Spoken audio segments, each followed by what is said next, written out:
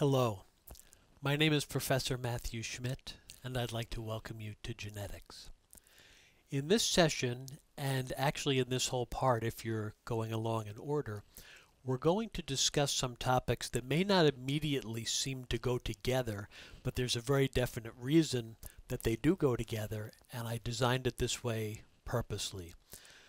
Two concepts that I want to bring together right now are, you can see that we're going to be discussing mutation in this part, and then in a subsequent part we're going to be asking ourselves about the nature of the gene.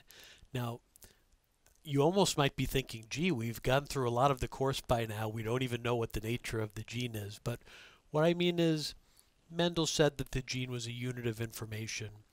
We know that they're on chromosomes, we now know that they're made of DNA, but we're still not at the molecular level getting to the point where, what does it mean, this thing that Mendel called Big P, somehow causing flowers to be purple? How does it cause that, and what exactly is it? We know it's got something to do with DNA, but what defines the gene? Is it, 10 bases, base pairs, or we don't really know yet. Furthermore, we want to realize that mutation and mutational analysis is one of the best ways that we really were able to figure out what the heck a gene is at the molecular level, and that's one of the good reasons why the two go together. Also, so let's start to focus on mutation here, but in this sort of introductory part we'll go a little bit back and forth. Mutation, we're going to get into a little bit of technicalities with respect to mutations, but a fundamental question exists, and that is this one. Ever since Mendel, and subsequently on, we've seen that different alleles exist. Big P, little p, red eyes, white eyes, whatever they may be. How do different alleles come into being?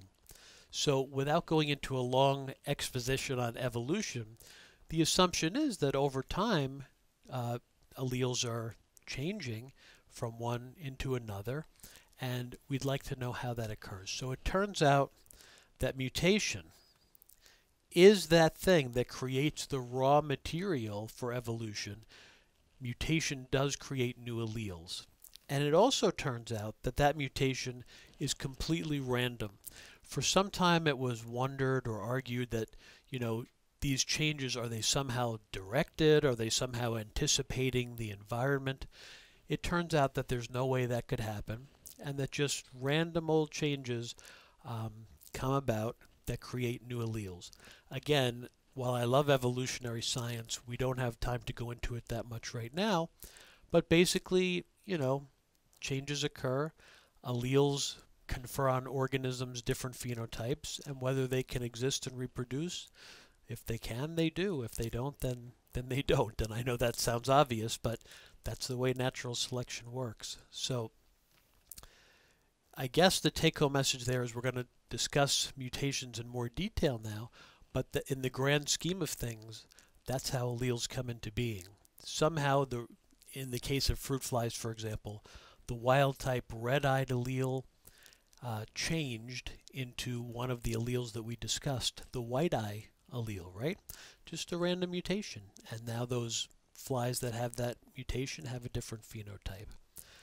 Really, mutation, it's sort of a strange word, only in the sense that, the term mutant you see in like science fiction movies, and it seems like some crazy monster is a mutant or something. Mutant really, or mutation really only means change. It's not making a value judgment on whether that change is good or bad, which is even a hard thing to define sometimes, but it just, at the molecular level, which is what we want to get at here, mutation is defined as the process, whatever process that might be, by which a DNA sequence change is produced. Okay, we'll go into a little more detail, but we know that the bases go along, and if the base sequence changes, a mutation has occurred, and we want to find out why. We're not going to talk about this part right now, but large-scale chromosomal changes or aberrations are changes. I mean, they're technically mutations, but we want to get more at mutations that are confined and smaller at the molecular level. So a couple of first ideas are that mutations can occur spontaneously. Now this word means slightly different things depending how it's used, but in this case it means it happens for no particular reason and just by random chance. It's usually due to a mistake that's made during DNA replication.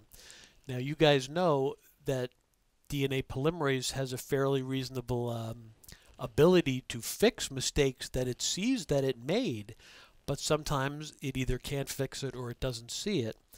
And if that mistake is left alone and not fixed, that can be the basis of a fundamental change that stays around.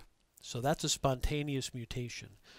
Induced mutation, you get the idea that something from the outside is coming and interacting with perhaps DNA, we'll see, but any outside agent that has the ability to cause a change or a mutation in DNA is referred to, this is a good term to know, as a mutagen. It literally means the genesis or the beginning of change, a mutagen. Now, we have to be a little careful. This is not a super technical discussion that we're having right now.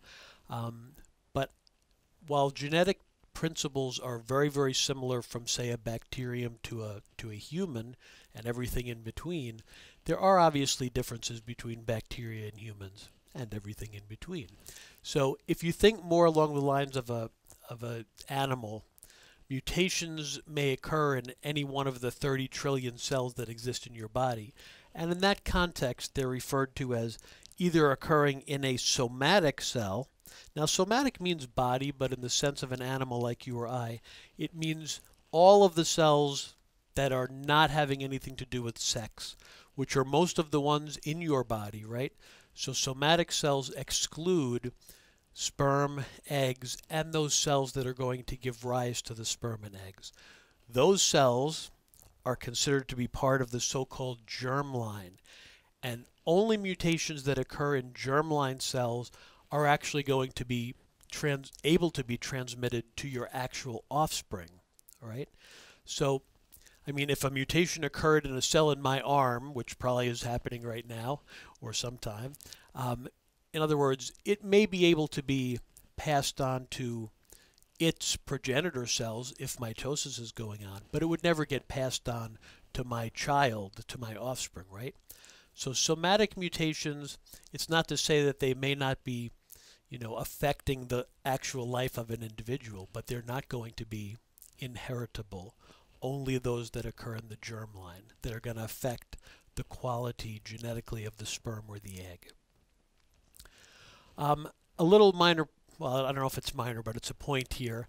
The term inheritable mutation can mean different things because, look, if it was a bacterium, right, there's no such thing as the body or somatic or sex or any of that stuff. So any mutation that occurs and exists stably in a bacterial cell is going to be passed on to its offspring, right? So in that sense, I'm sorry if this is redundant, if a mutation stably exists in any one of the cells of your body that's somatic, it could be thought of as inheritable by the daughter cells that are going to come about through mitosis of those cells. But in the context of a multicellular creature, we tend to think of inheritance more as giving this mutation to our offspring. So I hope you can see the difference there. All right, so what are the different types of mutations with respect to what's actually changing at the DNA level? A very important and a type of mutation that you're definitely going to be expected to know is known as a point mutation. The idea of a point is that it just affects one particular point on the DNA. And in the most strict definition, which is probably the most correct one, it usually only affects one DNA base pair, just one out of the millions and millions that may exist.